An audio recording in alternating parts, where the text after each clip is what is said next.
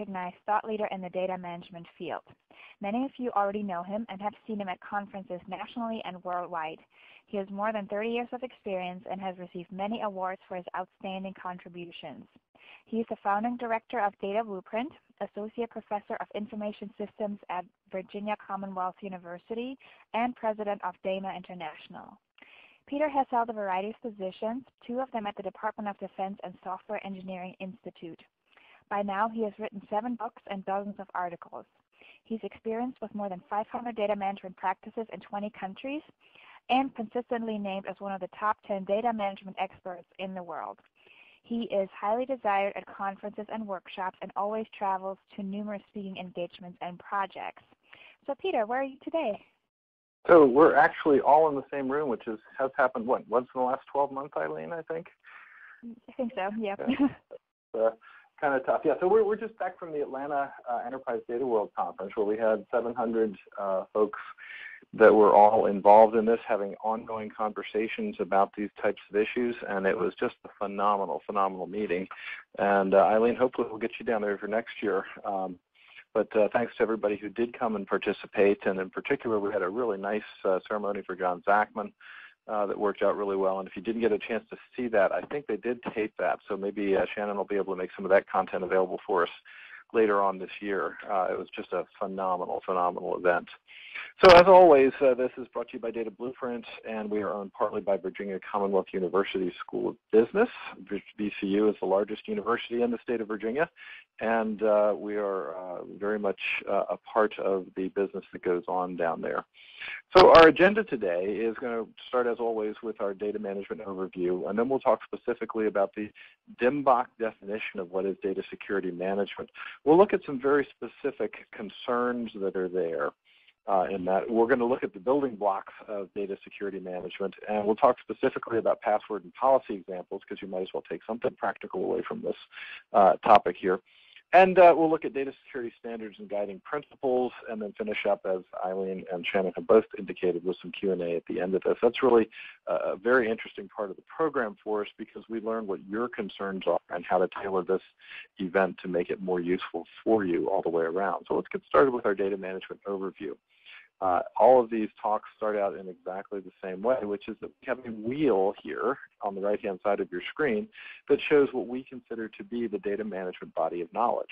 And at one part, in this case, right at about 4 o'clock, we're looking at data security management. So we started out in January with data governance, moved up to data architecture, development, database, operations management was our topic last time. And our next time, you can see, is going to be on reference and master data management.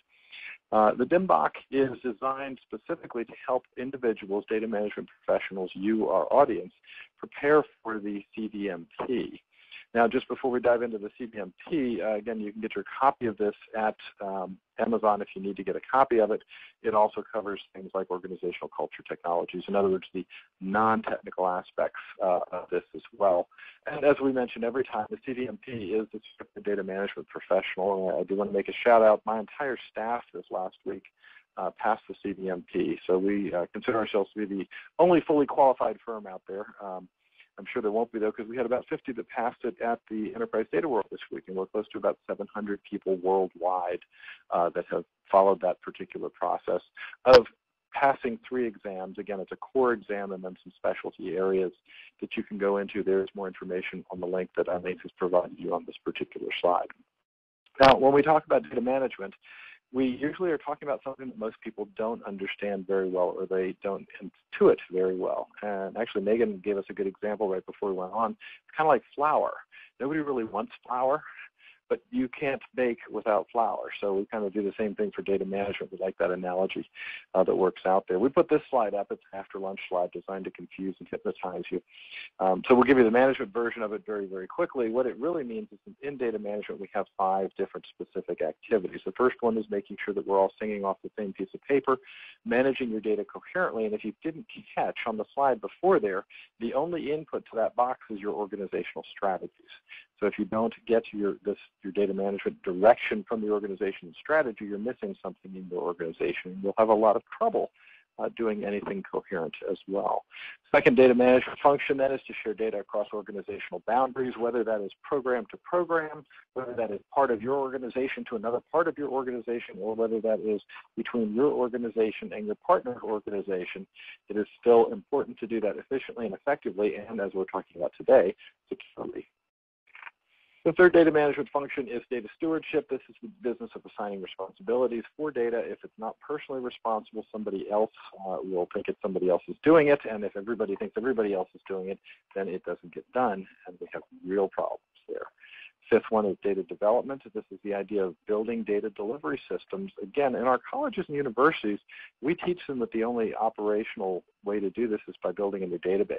Of course, if you teach everybody how to use a hammer and only a hammer, then every problem tends to come out looking like a nail.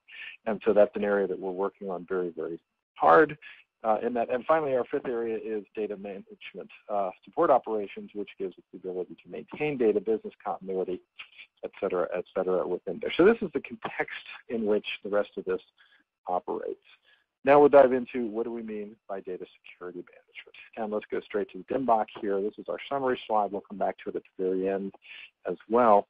The definition here is, again, planning, development, and execution of security policies and procedures to provide proper authentication, authorization, access, and auditing of data and information.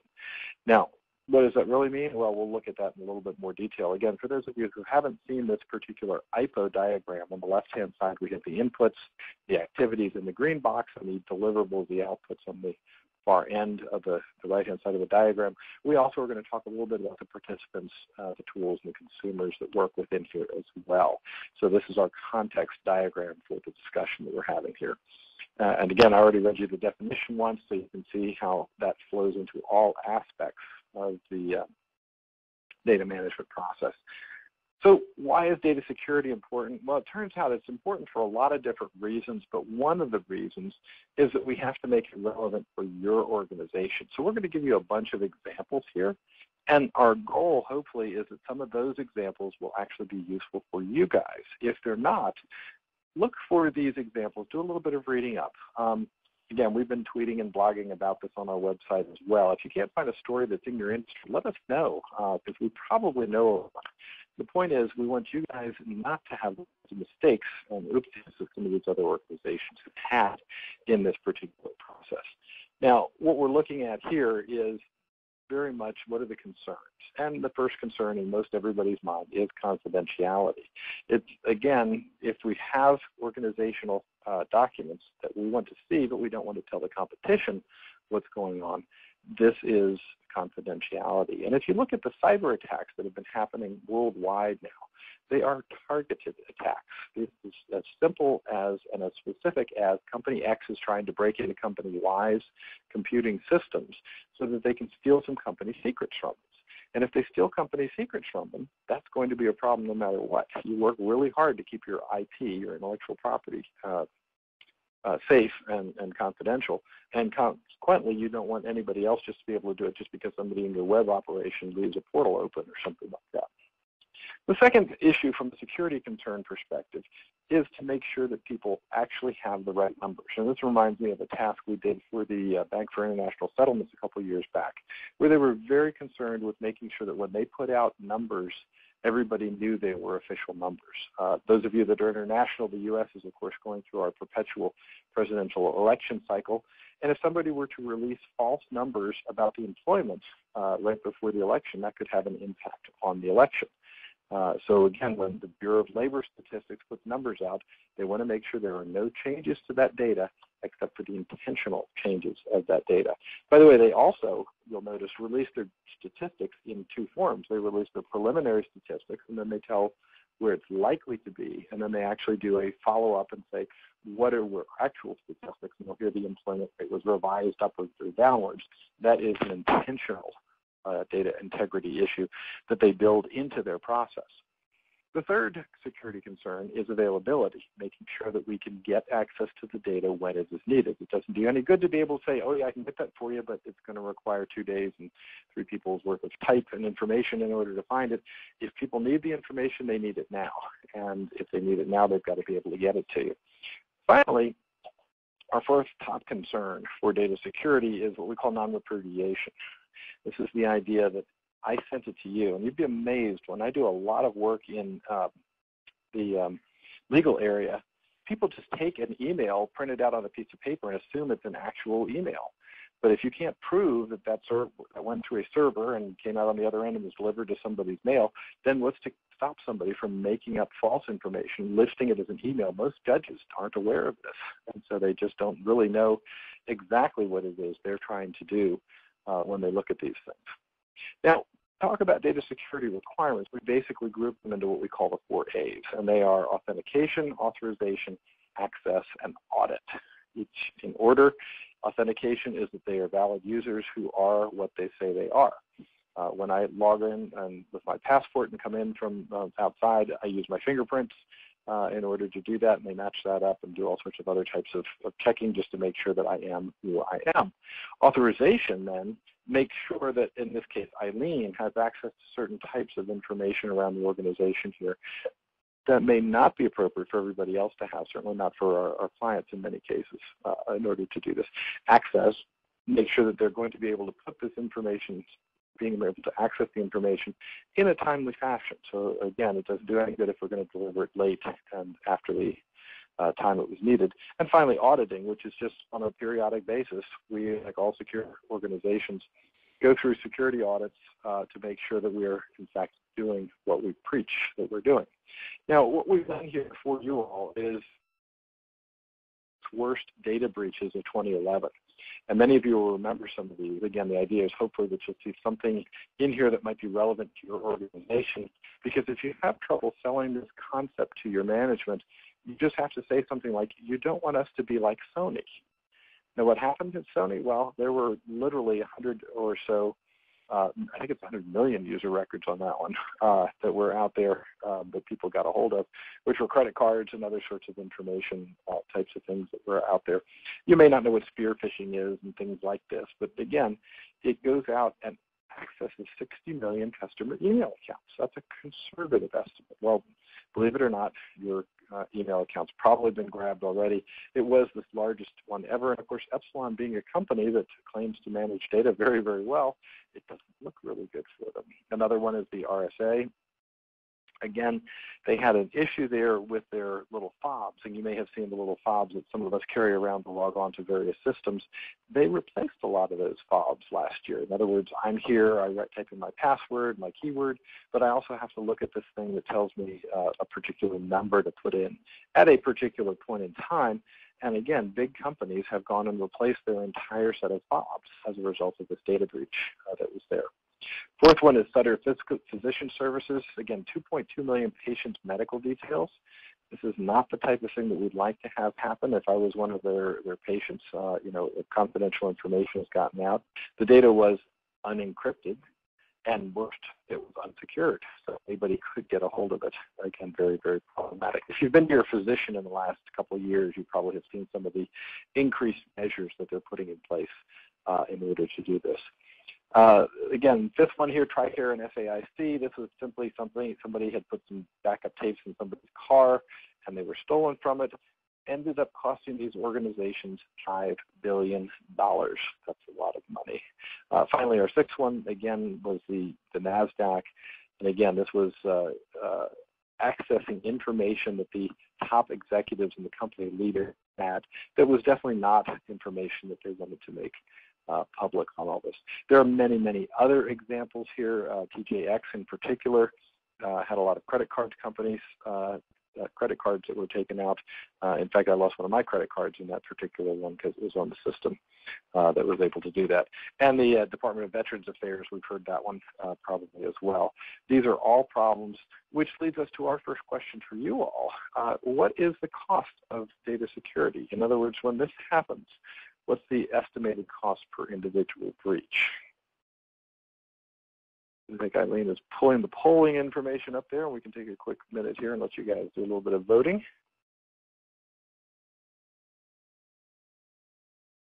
Did we tell them we were going to do polling on this one before, Eileen? We might have forgotten to mention that, didn't we? Yeah.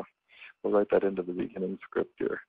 Okay, so some of you are cynical. We're watching the numbers come up here real quick. We'll give it another few minutes here to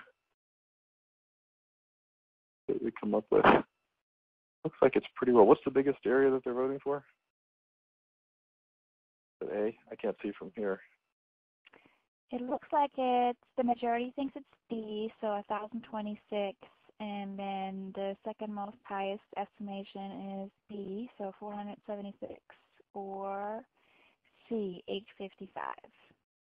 Do you want to reveal the answer, Peter? Yeah, I think we do. That's kind of an interesting one. So we actually, the actual number there is only $194. It's still a lot of money. When you multiply it by 20 million customers or 2 million customers, it's an awful lot, but you guys think it's worse than it is. And that is probably one of the main lessons of this particular one. As we did our research to come up and do this, we find that the costs of individual data breaches are decreasing for the first time in 7 years.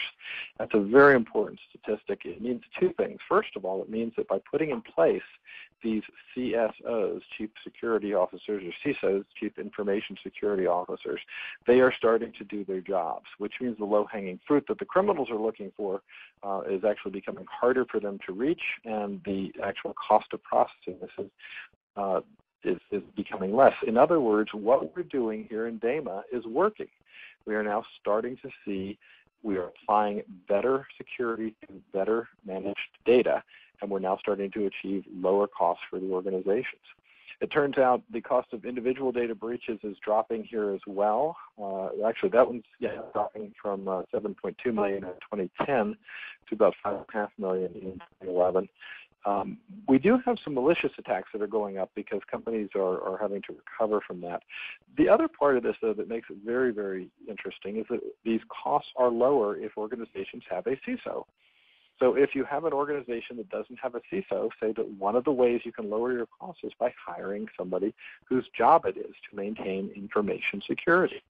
The average data breaches have declined by 16 to 18%, and the weird customer churn issues that come as a result of that have also declined as well.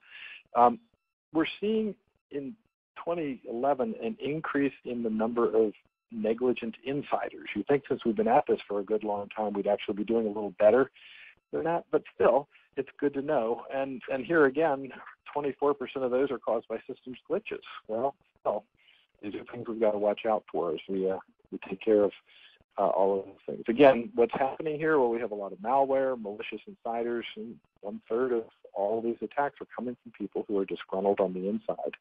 The detection costs are also becoming cheaper in this case, so down by about 6%. And the notification costs, though, are increasing because we have to actually have positive confirmation that people have gotten their information in order to do this. So when we look at all of these other types of costs, again, we lose our customers. Some customers decide they don't want to do business with us anymore, so we have to replace them. That costs a lot of money. There is a value that we can put on these stolen data pieces, and the accounting boards are now starting to take this into consideration, how much an organization's data is worth. We have costs that are associated with protecting the victims of this. Again, whether it's getting them those social security numbers and other IDs and things like that. There are remedial security measures that we put in place to try and keep this from happening. We can. And, oh, by the way, there's fines and lawsuits that come into this. We already talked about a $5 billion fine and lawsuit that was experienced by one of these. But what it really does boil down to is at the very end, you've got the loss of goodwill and reputation.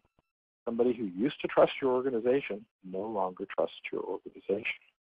Now, here's a couple more examples of security breaches as we're getting ready for our second polling question up here. Again, just a hospital in Boulder, Colorado, throwing medical records in the trash can. Again, radiology data that's being stolen because it's exposed to the internet. 3 million names of addresses, date of birth, and social security numbers were stuck on a portable media device. That would be a USB drive or something like that. Again, that you've done this for the nth time on this. One of my favorite ones on this is Thriving Financial. Again, great organization, one laptop, 10,000 customers that are out there. And even if it is only 20 or 30 bucks per customer, it's still an awful lot of information, an awful lot of time. So our question for you, second question that we have for the polling question, is how much time should be committed to data security? I want you guys to spend a minute on there and see what you think.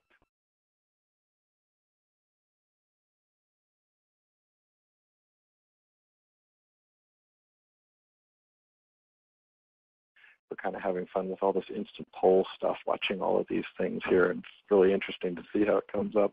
And like I said, I haven't actually been in the same office and done one of these with Eileen in over a year, so we're set up in here. So what do we got, Eileen? Looks like most people, oh no, never mind. Someone changed their mind. Take a little bit of time, but not too much to vote. Looks like it's pretty much uniform. Everyone went for B, that data security should be an ongoing activity.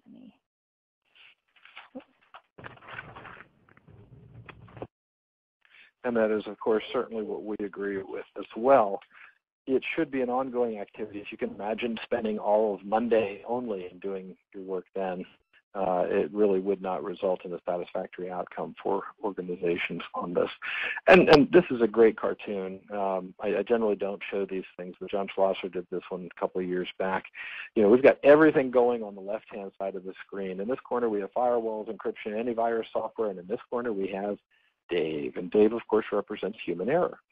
If we have humans in the picture, they are likely going to do something just like users that we had not expected. And when that happens, we have unintended consequences. And when that occurs, we have generally some problems.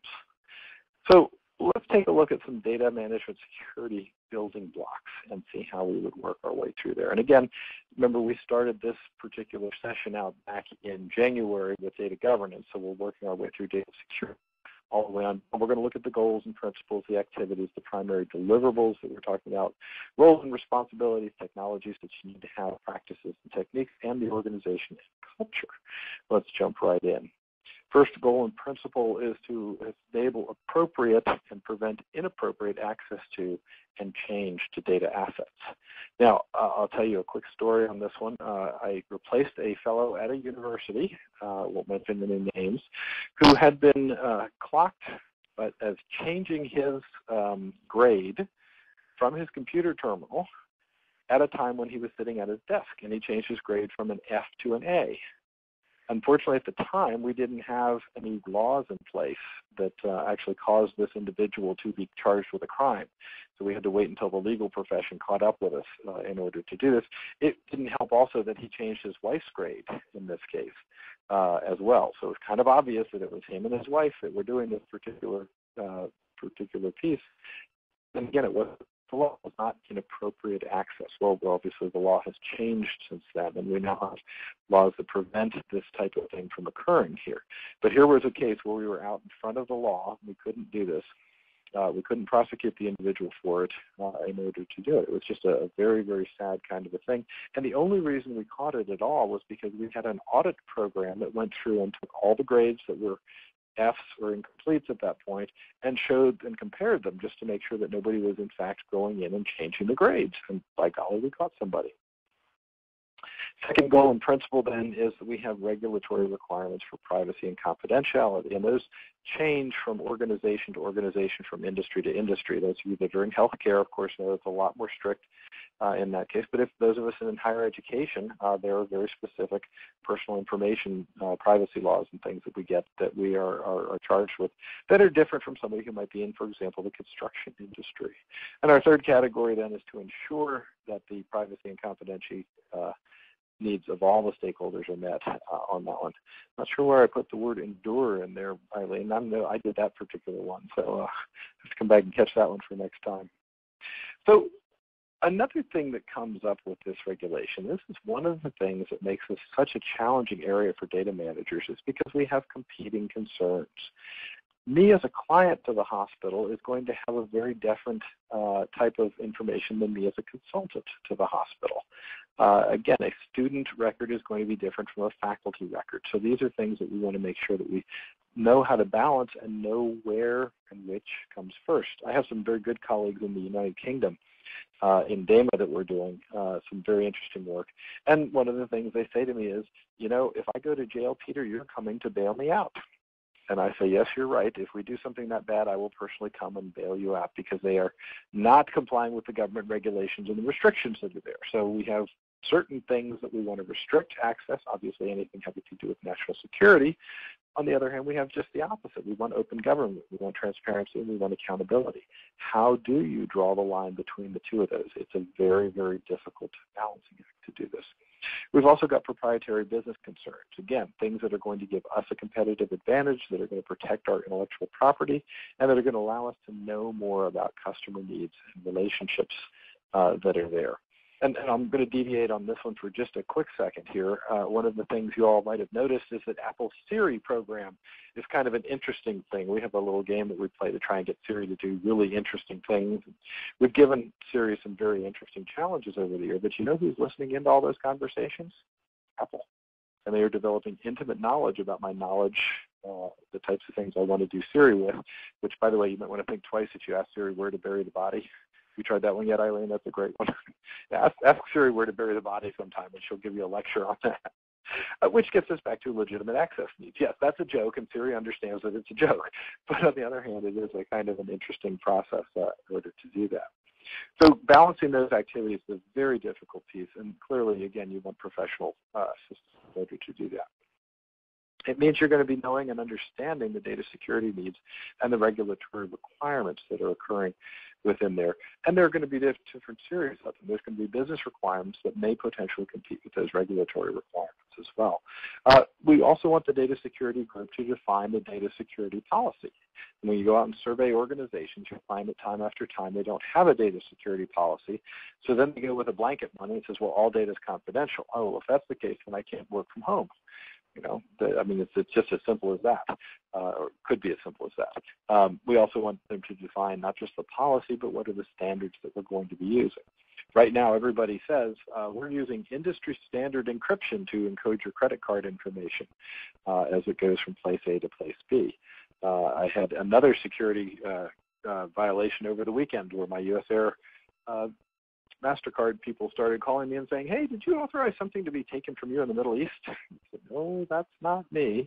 And they said, yes, well, we may have good security standards, but it doesn't mean it's going to cover everything. It just covers most of the things in there. What you really need to look for is what are the information classifications that you're going to be using in your organization. There may be some things that you want to have confidential. There may be some things by default. There may be things that you want to do by default to be open. Again, these are going to be things that you can solve for your organization. Then you want to audit it. You want to periodically come into the organization and find out who's doing what with what and whether they are meeting or not meeting their various requirements that we have. If they're not meeting them, then that tells us that we need to increase the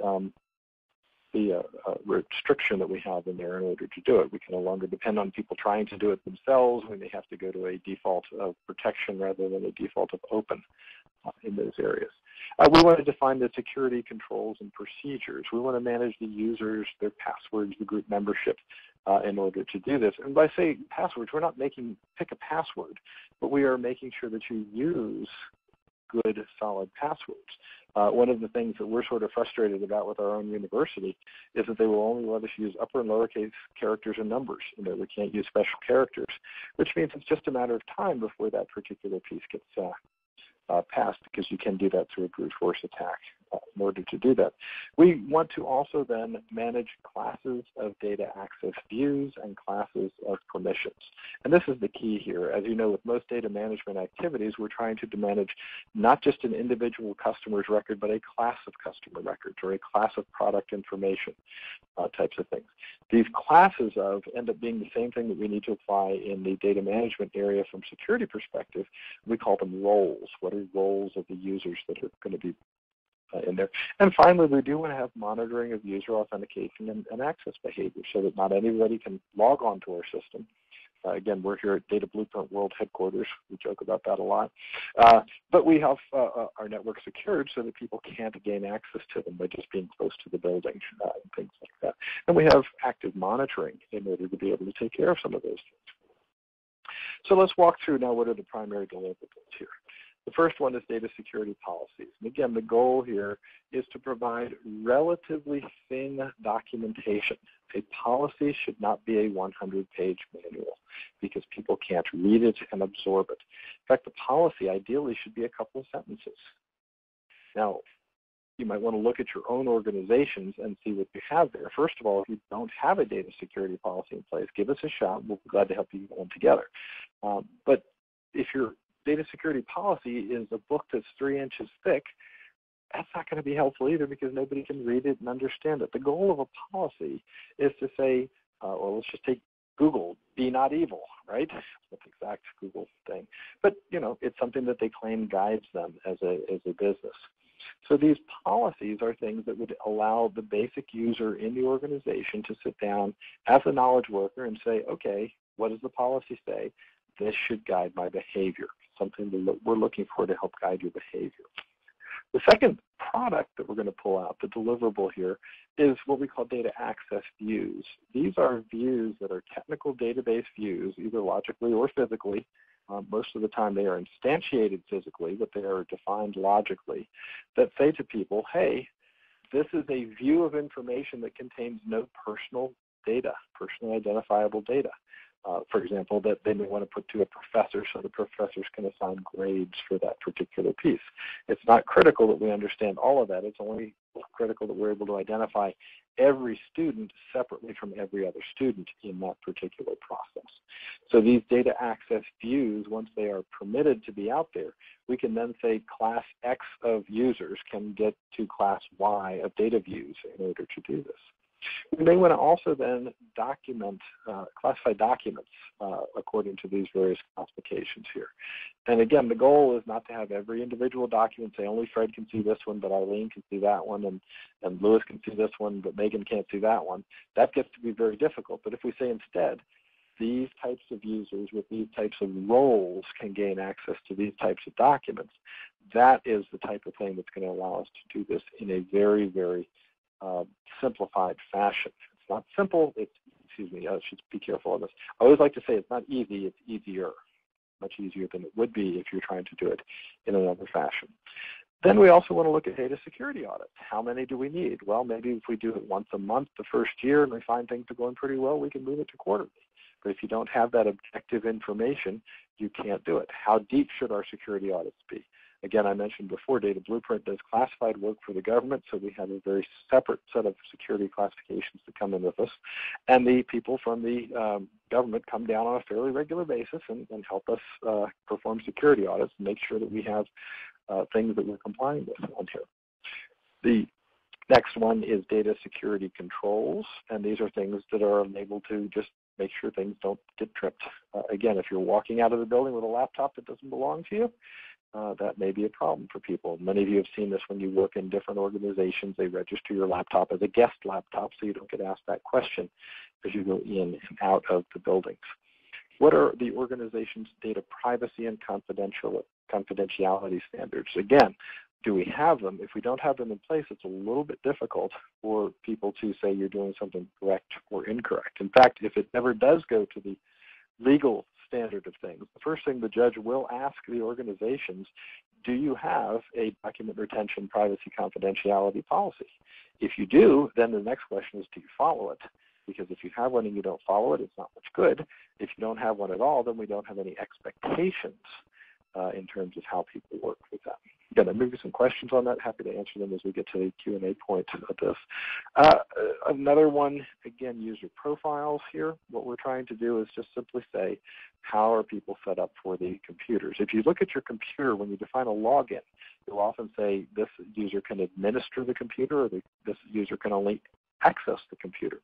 If you can't administer the computer, it means it's easier to take care of because you're not likely to put special programs and do installations and modify things that are on there. But if you're a system user, a system administrator, then you have a lot more things you can do with your computer. So again, what are we going to do from a profiling perspective? What are we going to do for adding passwords and how secure we're going to maintain them? And what are we going to do for membership in different types of role model groups that we have in order to do this? What do we have in terms of data security permissions? Again, here what we're looking for is, do we have things protected by default or do we have things open by default? Each of these are good. They're very perfect for different organizations or different parts of organizations. So you can bring this down to a departmental level. Again, the question is, what are you doing with it, and what are you going to be putting in place, and then how well is it working? Because it's not good to just put it out there. You have to put it out there and see how it works for the organization. I will put in a brief reminder with all of these things too. Again, the last one is authentication and access history. So when are people getting in? How often do you force them to sign on and re-sign in? I think Google lets you stay on, no, Facebook lets you stay on for like 2 weeks or something like that if it is. No, it may not be Facebook. They're only shaking their head, so that's not the right one. Maybe it's Google that lets you get in on I've got some of these things where it logs on, says keep me logged on for 2 weeks, right? Well, that may be good, it may not. Sometimes it's keep me logged on for 20 minutes. Also, it depends, of course, whether you're accessing it from a private terminal on your own that's behind the lock and key, or whether you're in a public access space. And I don't know about you all, but if you go to the airports a lot and you get up from a public computer terminal, somebody will sit down almost immediately right behind you, and they're checking to make sure you actually logged off, because if you didn't, they could have access to your whole bank account. Now, the reason this is not as easy as we'd like it to be is because we really don't have much history in this area. What we're doing is looking at a total of about 50 years worth of history in terms of access and security of computing records and all sorts of other things that don't get us where we'd like to go either. So all of these are things that are going to take time to build up. You're going to have to try them for your organization. The first guidance, of course, is what you have to do to avoid getting thrown in jail. But the second part of it is what's going to work well for your organization. And you'll probably have to try some things. So it's also a good idea as you're implementing these things to not simply say this is the way it's going to be, but to say for the next year we're going to try this, which implies at the end of that year you're going to revise your procedures, look at the data that you have, and see whether you need to become looser or tighter with respect to your security requirements. Obviously, if you put in a place and you have 5 security breaches, don't wait till the end of the year to go revise that. But if you get to the end of the year, you might want to say, hey, how's it been going? Are we, for example, in line with everybody else where about 1/3 of our data security breaches are in fact coming from inside? If 1/3 of them are coming from inside, then we may need to increase our efforts at internal protection in order to do that. Now, whose roles and responsibilities are responsible for all of these things? So we've got 3 groups that we put up here. First of all, suppliers of the data, the people who are providing the data. And if you look here, we've got the data stewards. Now, we talk about them in a little later session in this particular series here, but a data for some aspects of the data. And when they do that, those data stewards are the people who are best knowing the data, best knowing how to do it. We can't have everybody know all of the data. It doesn't work that way. These stewards work in conjunction with an IT steering committee that hopefully has chartered a data stewardship council or a data governance council. Those groups are the ones that should be setting policy. And again, we're not starting off with this, let's boil the ocean approach. Let's take 10 top data items and to pay attention to them. One of the large groups that we're working with right now is working with a really interesting topic called hospital admission date. Now, hospital admission date means, in this case, 12 different things that we found in the organization. But the question is, what does the government think it means? And it turns out that we get a lot of our money from the government for this particular hospital, so it's an important aspect of what we're talking about. Again, consistent definitions here. Is the admission date the date treatment starts? Is it the day they walk in the door? What happens if you walk in the door at 11:59 and you don't get treated until 12:01? Right, well, there's got to be a rule in place that tells what that is. And if we don't know what that is, it means people will be making different choices based on different sets of circumstances, which means our results will be inconsistent. And more importantly, it'll be very difficult to run the organization as a result of that. Again, our suppliers also include the government, where we get an awful lot of data, and finally customers, where we get it. There's a great rule that our good friend Joe Cipolla likes to say over and over again: if it doesn't cost you anything, then you are the product. Think about that, Facebook users. If it doesn't cost you anything, then you are the product. So all those billions and billions that are getting ready to be IPO'd in Facebook, you are the product. We've got consumers, and we're getting better awareness on the consumer side. People are now starting to say, my mom will call me up now and say, hey, I got this thing from my bank and it wants me to put in my social security number, send it back to them in an email. I don't think I should do that, right? Yeah, Mom, that's it, exactly right. Don't do it. Consumers are getting more knowledgeable, but there's still an awful lot of bad guys out there that are trying to do this. And it's not always just bad guys. It may be somebody responding to a legitimate inquiry from the news or something like that. Well, again, if you don't have a policy in place, How are people going to know what they can and can't do? After all, it's just a newspaper reporter. Why shouldn't I give them information? That's their job, isn't it? Again, it depends on your perspective, your industry, exactly what's going on there. We also have, again, managers, executives, consumers, and data professionals that know this. Data professionals are probably the most knowledgeable about this. You also have some very specific designations at the end, and maybe one of our delegates can actually chime in at the end here and talk to us specifically about what you can do to become certified. Again, if you get the CDMP, that means you can pass a group in this area, but you also could pass it in data warehousing or other things. So the CDMP does not give you the security credentials that you need to have, but we do consider it one of the core areas of data management that's within there. Finally, we have the participants that are in the process. Again, the stewards show up in here a couple different places, because as a data steward, you're also responsible for evaluating the data that comes into you. Remember, you're looking at it as an asset, data as an asset, and you're trying to determine how useful it is for making good decisions. Eventually, your organization will have something akin to the data security administrators. They work very closely with your database administrators. Your database administrators determine who gets to log on, who gets to log off the various systems. You may have business analysts, business intelligence analysts who are looking at this, and they're going, oh, this is fantastic. I've got a great new product from company X that lets me take this BI stuff and push it down on my tablet, and it's just fantastic. And then you find the tablet is unsecured, so that anybody can pick up this information just by leaving it lying around. Ask the TSA people next time you walk through the airport how many smartphones and tablets get left at the TSA places, and you will be absolutely amazed at the number of these things that don't get put in place. Well, of course, we want you to work with the data architects in the group. The data architects are the folks who can help you design a system that is flexible and adaptable, that will handle today's needs and also be able to adapt easily to tomorrow's needs without having to re-architect your entire data platform if you do this. Your CIO, CTO is going to be helpful in that area because they're the ones that are translating company strategy in order to get something to you. And of course, your help desk analysts are your first line of defense when people call in specific questions and things like that. So this gets us to our fourth polling question that we have in here. Who do you all think is responsible for data security? See what you get out of this. This should like put the clock on and go ding, ding, ding, ding. So you guys are great though. You guys are voting right away. We can actually see this coming up here.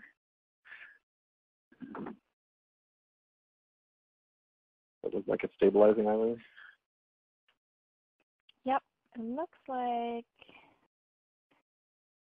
the majority chose question 1. We have someone who minority said that it's a CIO's responsibility. So what do you think, Peter? What's the answer? So while your CIO knows some of this stuff, and it is the security officers that are responsible. By the way, stewardship is not typically concerned primarily with security. So yeah, we definitely like to see the everyone answer on that. It's a very good one. It sounds like you guys are right in sync with us on that in order to take a look at it. So let's talk about the technologies that are involved in this, and just let you in on a dirty, dirty, dirty little secret here in IT. The database management system is where most people think security occurs. Now, basically, if somebody is given a logon to the system, then they are assumed to be authorized to access the data that's in that system. That's only the case if you know for sure that the data that you put in that system all meets those access requirements. And that isn't the case. It isn't usually done that way. So again, just giving somebody access to the database management system may be very good for some organizations, may be a really terrible idea for other organizations. We also have business intelligence tools, and the wonderful thing is, while we're using these tools really well for BI, you can also use these tools really well to diagnose some of your data access things that are going on. So running web analytics, seeing what people are running from their desks and desktops and queries and things like that. You can use these BI tools to help you out with your data security questions that are really, really interesting in there. Your application development frameworks are another set of technologies that you have, and it makes sense if you're trying to simplify your environment. Again, I've worked with a lot of different companies where they simply say we have one of everything. Well, the problem is you now have to know how everything works, whereas if you are a Microsoft .NET environment person or a Java person, hey, your application framework becomes much more constrained and your security problem becomes much more manageable. We also have identity management technologies. Gosh, there's another typo there, Eileen. Identify management technology should be identity management technology. That's, again, another typo on my part. I'm sure I'll be doing that. But yeah, if you'll make that particular change, this is the idea that when you get into the organization, there may be a single sign-on for your identity. Identity is allowed certain roles, reactions, and things like that that you can put in place.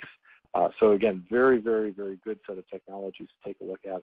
Change management and control systems, again, effective just last month. Google changed its privacy policies on all these things, and you probably got a lot of annoying screens from Google popping up and saying, hey, pay attention, this stuff is important.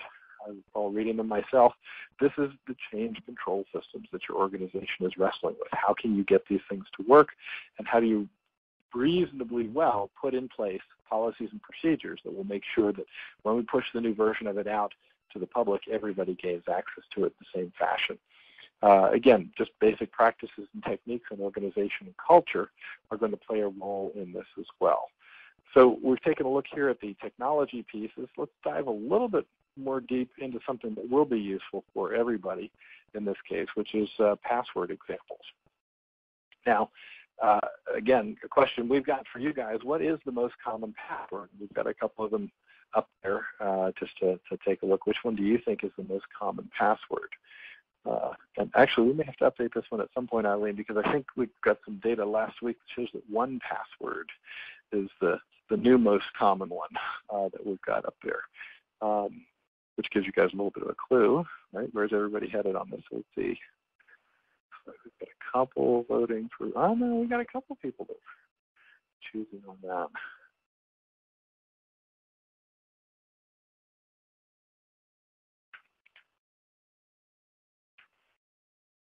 All right, so most of it, what's the green one there say? So the majority chose answer B, password, followed closely by answer C, ASDF 123. And nobody went for dragon.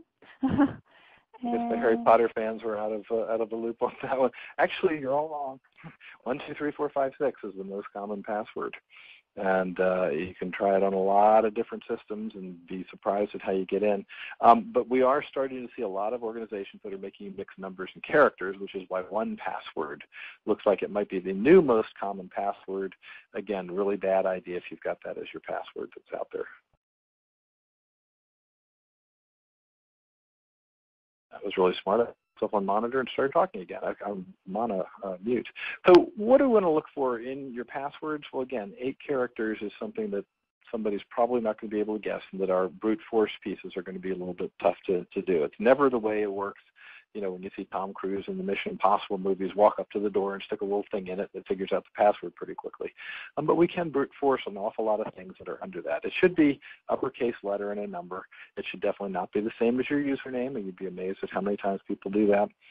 It shouldn't be the same as the same 5 previous passwords that you use. It should not be any dictionary words that you can look up, because that's a very good password hacking thing. It should just throw the entire dictionary at it. It shouldn't be incremental, password 1, password 2, right? Even though you can do it and get away with it, the system will let you do it. When somebody figures out that's what your pattern is, they just have to wait a little while until it comes around.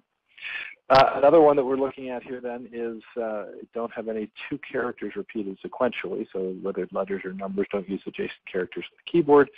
If you can incorporate a space, that actually will really confuse things because it gives you a lot more. But the most important thing is let's try and change them on a very regular basis, about every 60 days minimally in this case. And more importantly, let's put in place systems that force users to do this when they log on to the various systems. That way we don't have to depend on Dave over in the corner doing that. Let's look at some specific information confidentiality classifications, and these may be good for your organization as well. It may be that your information is classified by default as general audiences. It may be that we don't want anybody outside of Data Blueprint, for example, to see this. So we would mark it for internal use only. We might mark it specifically as not to be shared outside the organization if we're working in a competitive situation. We might want to show it to only certain individuals within Data Blueprint who have a need to know, or it may be that it's a registered confidential piece where we're passing back and forth between a business partner a way of approaching a problem solution so that we can, in this case, now start to put something out there where people will say, here's a solution, but if anybody else gets a hold of it, we'll lose our competitive advantage to do that. So this is just, again, some places to get started. Data security policies, we've got 2 pages of them here on this. So again, just in terms of getting familiar with the types of things that you're going to know, this also tells you a little bit about the type of people that you want working on this. You want people who can absorb this kind of information and be able to integrate it, because you can believe that nobody who wrote the Americans with Disabilities Act went to California Senate Bill 1386, the third one down on that list, and said, let's see how it compares and contrasts with these. No, not at all. There's tons of different things that we have to pay attention to. So that's our first list of them. There's our second list of them. Just, again, a very, very large set of laws and things that you have to pay attention to in order to do this. What we're really trying to do is to see if we can put in place something that works largely within these pieces, keeps people from going to jail, and protects corporate information like it to be protected. Now, if you start to look at this in the larger context of the world in general, when you start to outsource this information or outsource various processes, this information goes to places that you may not feel as comfortable at going to. Again, there may be a company in China that is reading business cards where you're doing some data entry work in there, but what happens to those business cards? They're not going to be bound by U.S. laws. So any form of outsourcing increases the risk to the organization in order to do that. And the data security risks escalate in the outsourced vendor. So in other words, you've contracted with somebody to do this, and they've guaranteed you a certain level of performance against that, but their data security risk is very definitely heightened in that outsourcing context. If you transfer control but not the accountability, that means that you've now moved into a tighter risk management situation with, again, different types of control mechanisms that are also going to be problematic. And you can look at some of these specific mechanisms that include service level agreements, limitations to liability. Again, I told you my credit card was hacked over the weekend, so they just simply said, well, we're sorry, you don't have to pay for the $5,000 in stuff that went on there in order to do it, because it was clearly not done by me. I was able to prove I was in a different part of the world when that particular process occurred. What are the, again, contractual obligations? Are you reporting security breaches regularly? Are they reporting them to you? Do you have an independent monitoring system so that everybody knows what's going through? And can we increase the frequency and thoroughness of the various data auditing pieces that need to go in place? So let's take finally our last topic for the day here about data security standards and guiding principles in order to do this. So first of all, there are some tools that you should have for data security. We're not going to dive into them in this particular instance, but there's some very good ones that people have been working on out there. There are all kinds of encryption standards and mechanisms that you can use. Again, it's the kind of thing we're saying when a vendor says to you, your information that you're sending to us is safe because we use standard industry encryption. If standard industry encryption is good, you're in good shape. But if you don't know what standard industry encryption is, you may not know that you are in fact good. That's really a 256 key that we're using and things like that. Again, do you have access guidelines in your organization where people just simply say, all right, the policy says before I go into a new place, I should ask permission. That may be the way that organization is set up. Your data transmission requirements. Again, if you're sending credit card information, even within the firm here, there are all kinds of people who can set up little sniffers looking for a 16-digit number that begins with a 4 or 5. And that's the way you can pick up a lot of credit card information in order to do that. What are your documentation requirements from a data security perspective?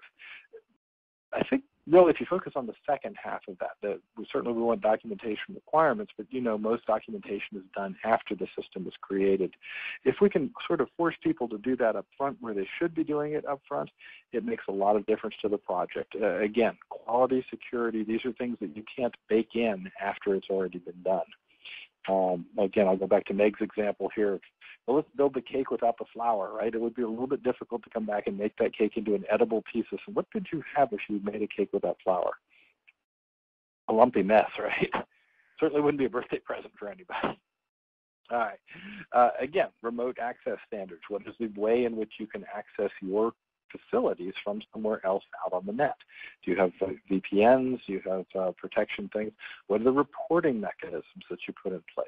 And of course, our really fun one now, we have this thing called BYOB, which is bring your own device. People want to show up with their own iPads or Samsung tablets or whatever it is they want to do, and they want our organizations to protect them. So it means now we have a very, very difficult job internally figuring out how we need to do security given a very, very diverse world with everything on it. By the way, the other part of this that gets really fun is that people will take these devices and throw them away. And in fact, many of the things that were found out about the Republican race in 2008 were very, very interesting because the McCain campaign simply sold their BlackBerries, forgot even to wipe them off at the end. So all the emails and everything else was out there. Woo, that's probably some information that you didn't want to have. Anybody see that movie on Sarah Palin recently, right? A lot of the dialogue came from that. Now let's talk specifically, we talked a couple times about roles here. Now, remember, if I'm trying to write a role that says Meg can do this, Lewis can do that, Eileen can do this, and Steve can do that, I've got a lot of rules I need to write. But if I change from writing rules for individuals to writing rules based on roles, make sure I say that very clearly, the process, again, doesn't become easy, but it becomes easier. So what you see here is that we've got two users, A and B, that can create, read, and update, okay, in order to do that from work unit A. But if we want somebody to be able to go back in and only read that information, we have a different role where work unit C, because they come from finance, should only be able to read that information. The process of creating roles is very, very important. If your organization isn't doing that, again, give us a call to point in some direction so they can do this. So let's finish up here at the top of the hour again with some guiding principles. Even if you're not the CISO, Chief Information Systems Security Officer in your organization, somebody has the responsibility to be a data trustee. It's a governance issue. That could be you, and if you step up to it or at least make people aware of it, that's good. You need to understand and comply with the top regulations that are in your area. You need to understand that data to process and data to role matrices are really the tools that you're going to use to guide the group and various other types of permissions that you need to have. You have various security requirements and policies, and you're going to have to define them as a collaborative effort, because if you simply push them out onto people, they aren't going to be correct the first time, and you're going to need some more information in order to do that. These security requirements must be done in conjunction with your development projects. They can't be properly retrofitted after it's done. And yet when we see organizations make mistakes, we see this mistake being one of the top ones that they make over and over and over again. Number 6 here, what we really want you to do is look at the enterprise data against a classification confidentiality schema. This will give us the opportunity, again, to put in place these very clear types of roles and things that we do. We want you to follow strong password guidelines just to get people used to them. We want you to create these role groups, so defining privileges by role and granting users privileges by incorporating them in these various role groups. And where it's possible, restrict users to one role. What that means is that if you're a customer and a employee of the organization, you may have to have 2 separate roles in order to do that, and we'd ask you to sign out as an employee and sign on as a customer, just an example of that. Then in addition to that, we want you to formally manage requests for authorization and changes and have a central user manager that takes care of the groups in order to do this. So we're right at the top of the hour here again, and again, what we really want you to be thinking about is hopefully you have a good idea of this slide right here that I'm showing up, which is our summary of what we're trying to do from data management. There are a lot of different moving parts in this. It's a very new area. And we have a question for you all as well, that we wanted to know how you feel how safe you feel your data is. So if you'd be willing to share this with us, we're not going to link this with anything or say anything about it. We just collect these statistics, and we're trying to see trend-wise, are we getting better or worse. But you'll take a minute and give us some feedback on that, and just let us know, do you think your data is trustably safe, safe enough, not safe, or dangerous? It represents a liability to our organization.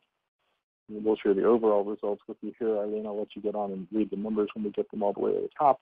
Second question we were going to ask you at the top of the hour here before we let you start asking us questions. We know this is a very high-level overview of this. We believe that this information has given you enough information to pass the CDMP portion of the security portion of the exam, because this is what it covers. But is there other interest? Are there those of you out there that would be interested in a deeper dive into this area? We'll ask you that question in just a minute. Eileen, can you tell us what the results were for that first part?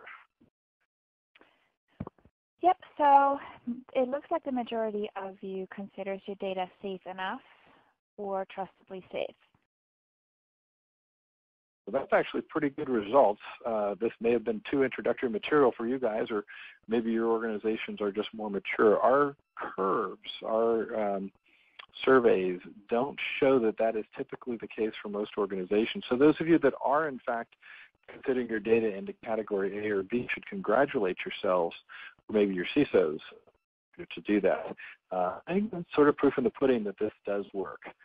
So the other question we were going to ask you is if we were going to put another version of this together, would you be interested in this? And we'll just let you click on the A or B if you're interested. We should make that A, yes, and D. I'm not very good at this, am I, Ellie? I got to work on it. No, you're fine. And then we'll move on to our question and answer session here. I'll give you a little bit more time to respond, to let us know.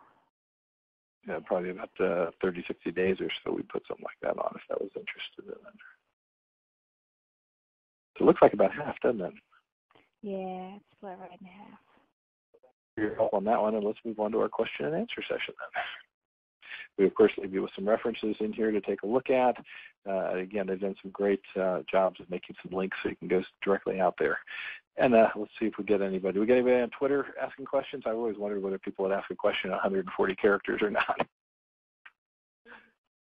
They've had some questions, Right. all right.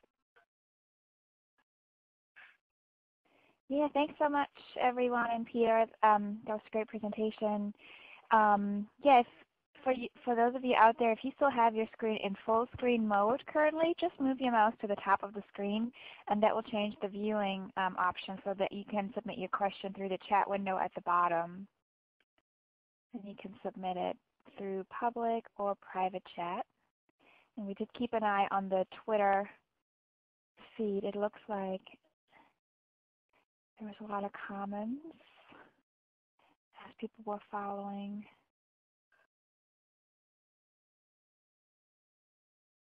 Let's see.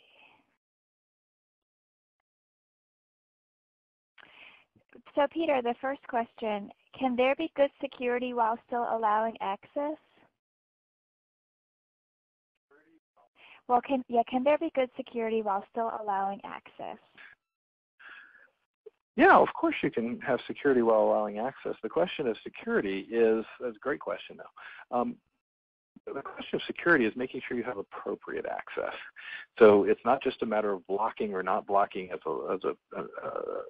en masse, but they're really trying to make sure that what you have is appropriate access in there. So again, great question. Yeah, a lot of people think if I can get to it, it must not be secure, right? But it's very definitely doesn't work in that direction. Okay, so let's see what else we have. What does data security really mean? So that's sort of a philosophical question, but it's a good one. What happens here is that you're trying to figure out what works for your organization and that will keep people out of jail. So it doesn't do any good to say, oh, we're a very open organization and we do all this sort of thing. And by the way, anybody can look at anybody else's medical records, right? That will put you in jail very, very quickly.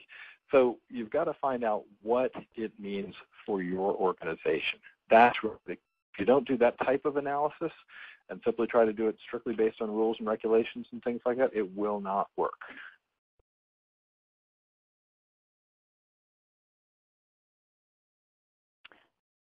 Okay, let's see. Do data security measures apply to everyone? The answer to that is absolutely yes. People may not know it. They may not come in contact with them. And if they don't, that means your data security measures may be working very, very well. So don't take any of this as oversimplification. But in many, many instances, everybody has to be involved in data security, but some of it is keeping the users from having to do it. If they don't know it's out there, they can't try to access it. Right? So you want to be very, very careful with this. Again, the idea here is that specifically data security applies to everybody. Not everybody is going to be as knowledgeable as you all are at the seminar because you're spending the time and effort to keep up to date on these types of topics or become introduced to them if you haven't had a chance to get introduced to them before. Absolutely, that's definitely an everybody function. Okay, let's see. People are still the weakest link in security. Until you change your corporate culture to tie security to employee performance, casual errors will still occur. Any thoughts on this? I'll go back to my slide on Dave, right? I think it's a very, very apt statement and very, very true. Unfortunately, we are always going to be catching up or reacting to the latest threats that come into organizations on this. And that is going to be a problem. So no matter what we do, firewalls, right, security, software, all this sort of thing, we're always going to have this thing called human error in there. That's a very big challenge no matter what happens.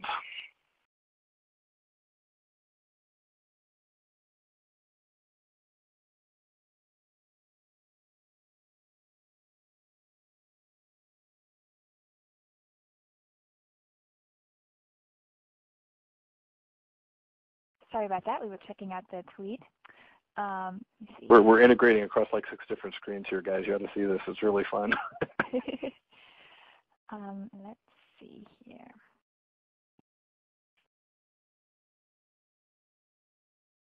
If you had to pick, what is the one primary guiding principle for data security?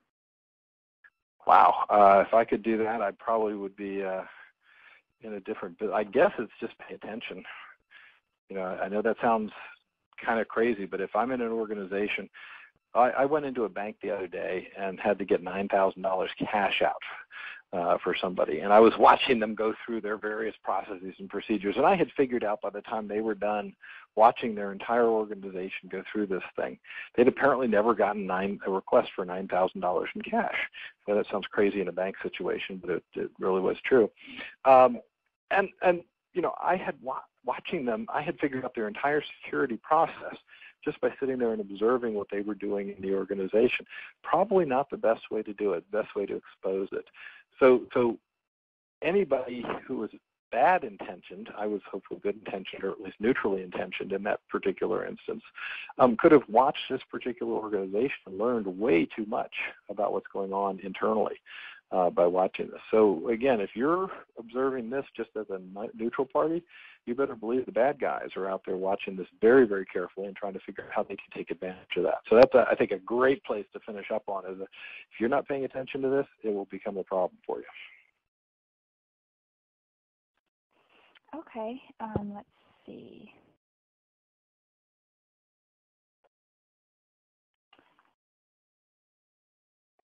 We get any more questions out there? Yes.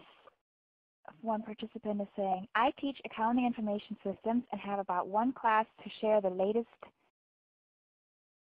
in data security concepts. What are your suggestions for spending that class time or an assignment outside of class?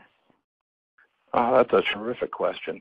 I would actually say, rather than asking me, I would get with somebody else who's teaching these accounting information systems classes and see what kind of exercises that they have to go in. I mean, the first question is, is it a 45-minute class or, you know, long class or short class and that sort of thing. But it wouldn't be a bad idea to have people really think about this and give them something to come in and report on. We used to do lots of compare and contrast type questions. So I may actually take your suggestion. If you'll identify yourself, I'll be glad to give you credit for that in there. But it is a tough thing. But again, if you're getting students as they're going through the program to learn something about this access by doing a little bit of observation themselves in order to learn about this, I think you can only help everybody in the large run. Okay, and we actually also have a question coming through on Twitter. Should data security be embedded in the data access layer? Oh, that's a good question. Now, when we mean the data access, we're talking oftentimes mechanistically or automatically. And if you can put things into a layer that does it automatically, yes, I don't know that I would grant approval automatically in the data access layer. So again, it's looking at the right tool for the right level of participation that goes in there. These are going to be very important for organizations. It's something that you do want to pay attention to in order to come up with these types of activities. Relying 100% on automation, I think, is bad, but also relying 100% on manual is bad. So it goes to finding the proper balance between the two. Again, great question.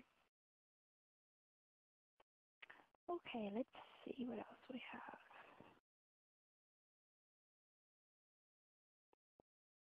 I think it looks like that was about it. I don't see anything else coming through. It looks like that was it today in terms of your questions. Thanks everyone for participating in today's event. We hope you've enjoyed it. Thanks again to Dataversity and Shannon for hosting us. And once again, you'll receive today's materials within the next 2 business days. Next month, we will focus on reference and master data management. Hopefully you will be able to join us for that as well. And as always, feel free to contact us if you have any questions. Thanks everyone, and have a great day. And let's also get more CDMPs out there, right? Yes. Thanks, Eileen. Thanks, Peter. Another great presentation.